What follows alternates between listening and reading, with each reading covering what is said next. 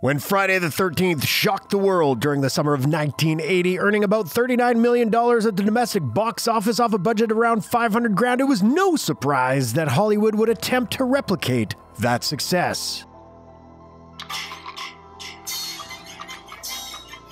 The ensuing years saw a veritable glut of slasher films set in every imaginable location. Still, the easiest place to set one of these hack-and-slash ripoffs is the woods. Easy on the wallet and closer in spirit to the movie that created this bloody frenzy, there are plenty of forgettable titles that came and went, with only the hardest of the hardcore fans still aware of their existence. But one of these movies stands out from the rest thanks to its charismatic cast, its brutal kills, and its memorably ghoulish villain.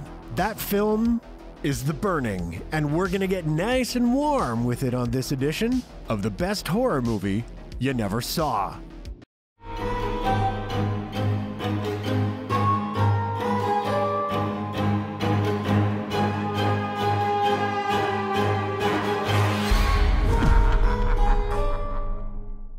If I were to say, name a Miramax film starring Holly Hunter, most people would think The Piano, the 1993 prestige film that won Hunter an Oscar.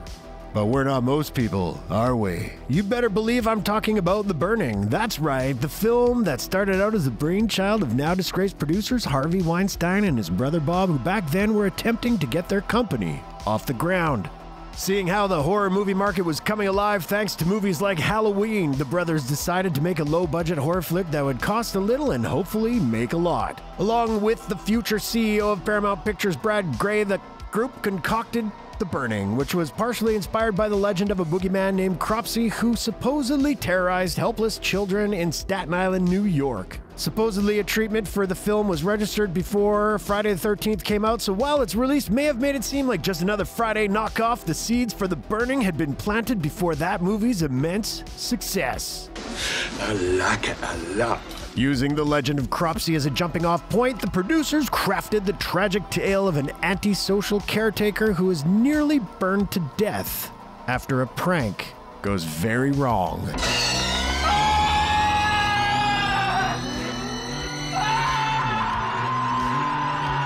After recovering, the caretaker, of course, named Cropsey, quickly takes out some of his rage on a prostitute and then heads back to camp to slice up whoever's in his path. Whether or not Cropsey takes a bus there or rents a car is not divulged. What he finds there is a camp bustling with kids and some very adult camp counselors, though once in town, he doesn't mind taking it easy and waiting for the right time to strike. In fact, after the murder of the prostitute, it takes well over 30 minutes to get to the next kill, right around the 49-minute mark.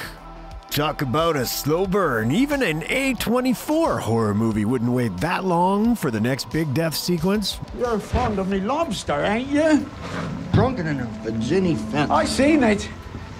You're fond of me lobster. While we wait, we get to know the various counselors and their superficial dramas, all while eagerly anticipating the moment the blood hits the fan. The film's most infamous sequence comes 10 minutes after the previous kill, and it more than makes up for the wait. 5 eager counselors paddling to an abandoned canoe, gleefully ignorant that they're about to be dispatched in the most shocking of ways. The ominous music steadily builds, alerting the audience to the danger, so when Cropsey finally arrives and mows these kids down in about 10 seconds flat, we're both horrified and perversely satisfied. While most slashers are content to kill off its cast one teen at a time, The Burning lays waste to a batch of them so abruptly that we barely know what hit us. Shot way upstate in New York near Niagara Falls, The Burning was directed by London-born Tony Malum, who'd previously had 2 of his documentaries distributed by the Weinsteins. He was given a reasonable budget, somewhere in the $1 million range, which wasn't bad for an indie horror movie in those days, but still low enough of a budget that the cast had to provide their own costumes throughout production. The Burning isn't flashy, but it always sets the right tone, a carefree summer where only main concerns include childish pranks and getting the opposite sex to notice you.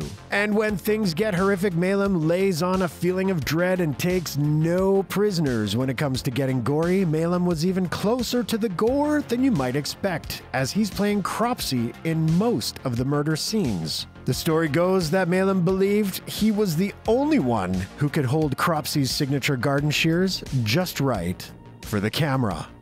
Makeup effects legend Tom Savini, who turned down Friday the 13th Part 2 to work on this production, provides the monstrous gore effects, and thanks to Cropsy's unquenchable bloodlust, Savini gets the chance to stage some of his most impressive kills.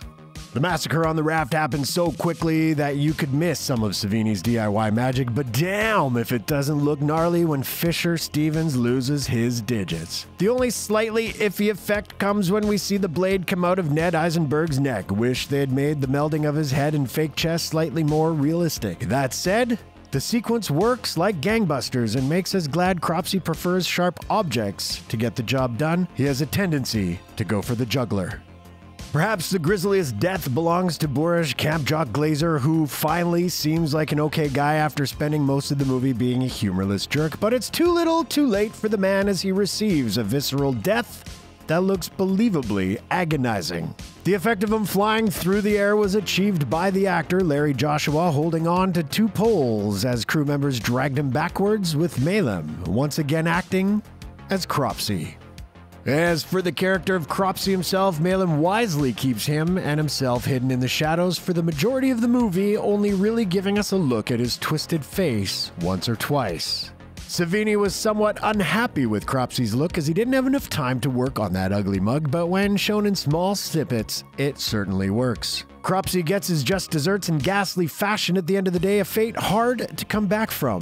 There were apparently brief talks about making a sequel to The Burning, but those talks never led to anything concrete, so as it stands, Cropsy remains dead, and the film stands on its own as a one-off, and that's okay. Not every slasher requires a sequel. We're gonna carry on and plan the sequel, because let's face it, baby, these days, you gotta have a sequel. The fact that The Burning is a one and done might even make it more special. The cast is led by a couple of suitably unmemorable but pretty people, but the supporting cast is where it's at, with supporting turns from Jason Alexander, Fisher Stevens, future Fast Times at Ridgemont High star Brian Backer, and the aforementioned Holly Hunter, all effective in their respective roles. Alexander in particular stands out as a very affable presence. The movie's insistence on biding its time before unleashing hell ensures you get to know these folks, and if everything goes right, you'll be shaken up if they catch a blade across the throat.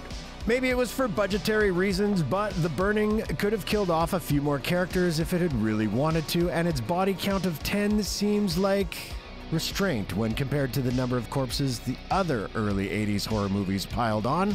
Another way in which The Burning sets itself apart from others in its genre is that there's no final girl. Well, not technically anyway. The showdown at the end belongs to Brian Matthews' Todd, who turns out was one of the little shits who helped ruin Cropsy's good night's sleep, as well as his entire body all those years ago.